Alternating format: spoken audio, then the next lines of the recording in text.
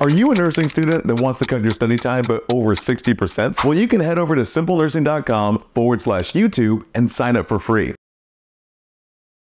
Do you hate math? Well, join the club. Let's go over the dosage calc basics and make it super simple. And you don't have to be a math magician to do them. See what I did there? Math magician. Okay, first up, what is dosage calc? Well, it's simply a way to calculate the right dosage of medication to give to a client. It's used to determine the right amount of medication based on the client's needs. So why is it so important? And why do nursing schools make you take an exam each semester for dosage calculations? Well, the main goal is to keep clients safe. Imagine if you miscalculate a client's weight or conversion of micrograms to milligrams and end up overdosing a client.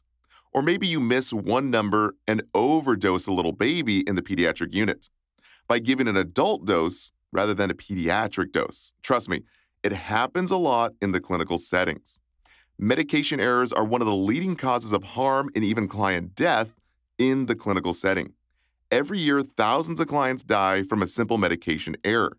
So remember, safety is number one, and this is why nursing schools are required to have dosage calc exams each semester. This is done to ensure patient safety. Now, there are 4 types of medication math, or dosage calculations, that you need to know for nursing school exams. And they are dosage calc, or formula method, the pediatric dosage calc, which is primarily weight-based, IV drip factors, or drop factors, and then metric conversions. Now, some key terms to know is desired dose, so that's the dose we want to administer to a patient. The next key term is total drug amount. This is the total amount of the drug within its container. Next is total drug volume.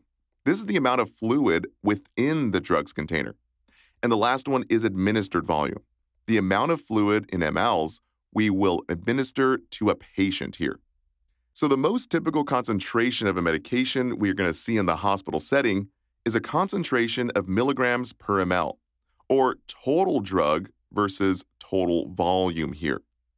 So use drug calculations when calculating the quantity of medications needed for a patient, and the strength of medication is already known. Struggling to stay afloat during nursing school? Let me help you achieve our 96% pass rate by heading over to SimpleNursing.com/YouTube and signing up for free.